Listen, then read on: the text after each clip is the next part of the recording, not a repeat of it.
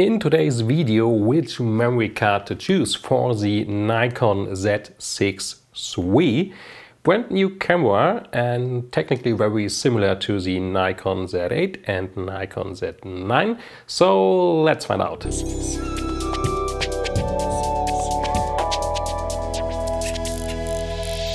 Thanks to all those similarities, there are also two memory card slots with the Nikon Z6 III, meaning one CFexpress and one SD memory card slot. The biggest difference, and nearly one of the only differences compared to the Nikon Z8, is the much lower resolution, which also means there's less data to save, so therefore it's not as intense in terms of memory cards as the bigger Nikon Z8 or Z9. For the test we do the usual stuff, so the camera is set up for continuous shooting in the highest speed and highest quality, meaning 20 frames per second in case of the Nikon Z6 III.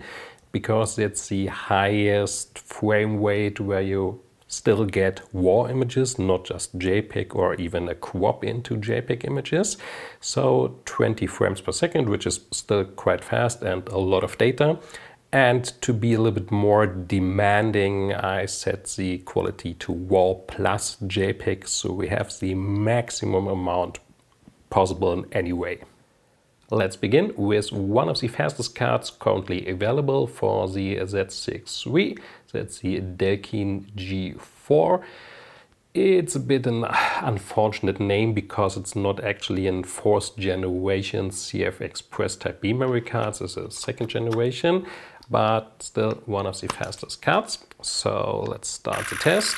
The camera is also set up with the electronic shutter, and as you can hear, I could do it almost all day long, so the buffer never runs out, already finished. So if you're using one of the fastest, and there are a couple of CFexpress Type B memory cards, you could technically shoot unlimited until the card is full. So that's great, no limitations in terms of, continuous shooting in the highest quality.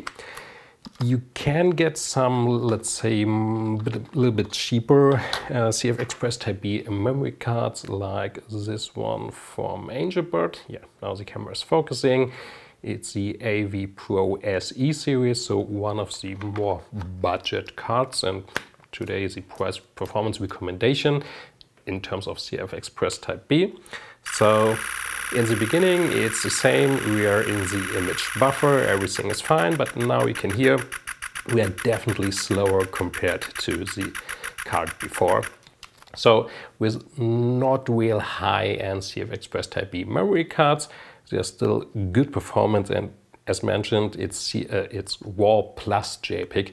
If you're shooting RAW only or JPEG only, it's still unlimited. So only if you want to do RAW plus JPEG on a single card, there are limitations with a little bit slower CFexpress Type B cards, but still a very, very good result.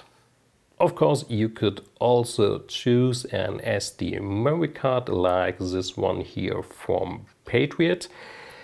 There's, I don't know, really no reason for it, because CFexpress Type B memory cards are so cheap, especially the more price performance variants, and they are even faster. So it's one of the fastest SD memory cards for the Nikon Z6 III.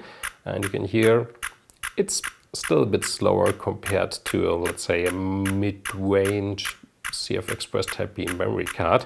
And often it's more expensive, so there's no real reason to go for a high-end SD UHS-II memory card. Well, let's say if you already own a high-end SD UHS-II memory card, you can go for it. It's an okay performance, but if you're going to buy a new memory card, it's definitely not a way I would go personally.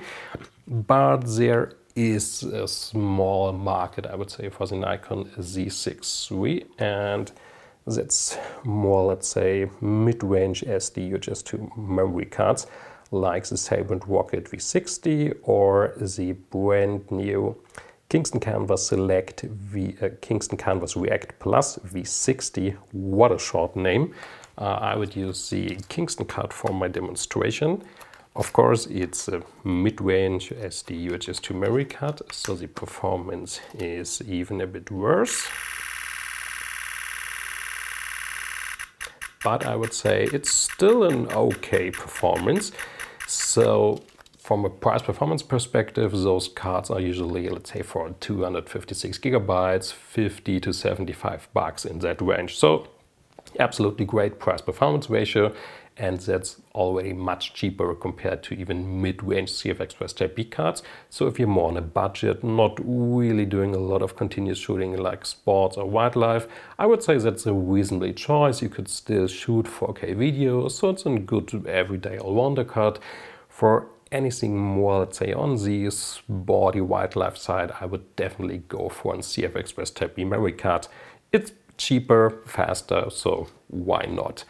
If you're looking for the best price performance recommendation or all the memory cards we have tested, and it's like, I don't know, 20-ish CFexpress Type B cards and way more SD memory cards, check out the link in the video description below or go to memorycardlab.com. There you can find all results, hourly updated price performance recommendations. And if you want to use the link in the info card, unfortunately we have to hit 1,000 subscribers, so do yourself a favor for the next time and thumbs up, subscribe, and see you next time. Bye bye.